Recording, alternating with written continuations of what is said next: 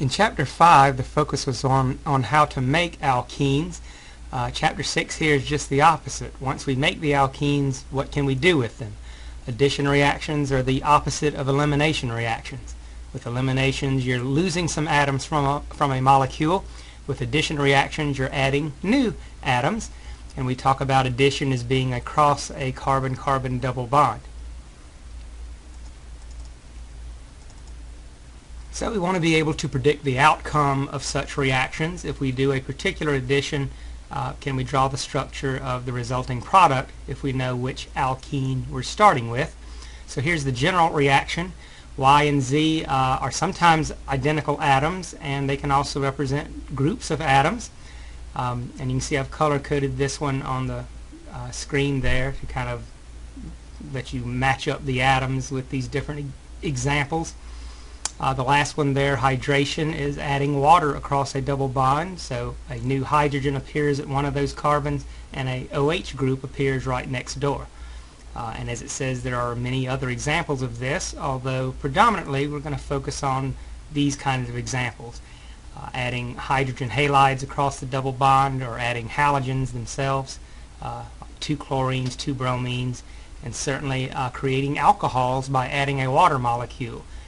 That's how you can get an OH group into a molecule that doesn't start off that way. Alcohols, as we've already seen, they're very important. You can do lots of things with alcohols, and one way to make them is to start with a corresponding alkene. And the nice thing about these reactions is that we can be sure about which carbons are modified in the molecule. You can have an alkene with dozens of carbons and other atoms as well, but it's where those double bonds are, that's where the action is. This slide shows the simplest case of an addition called hydrogenation. We just add a hydrogen atom on either end of the double bond. That turns an alkene into the corresponding alkane.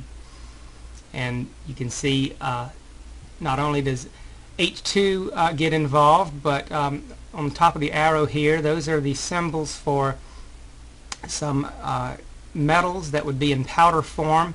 PT is platinum, Pd is palladium, nickel, rhodium. In their powdered forms, these are catalysts for these reactions. They just simply make them go faster. And so in addition to hydrogen gas, you would typically use one of those metals to make these reactions go faster. You may recognize the word hydrogenation if you ever read labels on packaging, because some snacks we eat, potato chips, crackers, things like that, sometimes the label will talk about them being hydrogenated or partially hydrogenated. It has to do with taking molecules like this one at the bottom, this long chain carboxylic acid that's also an alkene, and adding hydrogen across the double bond there, turning what's a cis alkene into a regular saturated hydrocarbon. And sometimes you have multiple double bonds along a very long carbon chain, and you can selectively react just some of those. And when you do this, you take things that are oils. If they have double bonds, they tend to be liquids at room temperature, and you turn them into solids. And when an oil becomes solid, we call it a fat.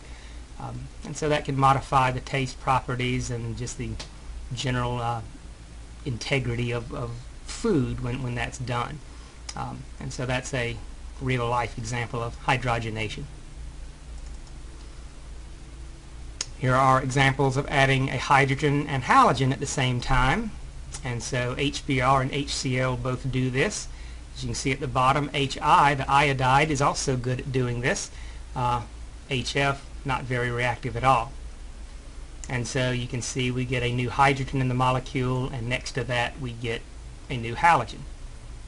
And for both of these alkenes, it doesn't matter which side of the double bond you put the halogen and which side you put the hydrogen, you get the same product. But as we'll see, sometimes it does matter where the halogen goes and where the hydrogen goes. It really just depends on the structure of the alkene that we're starting with. But each of these can only give one unique product. We're going to see a lot more of the examples of these things though.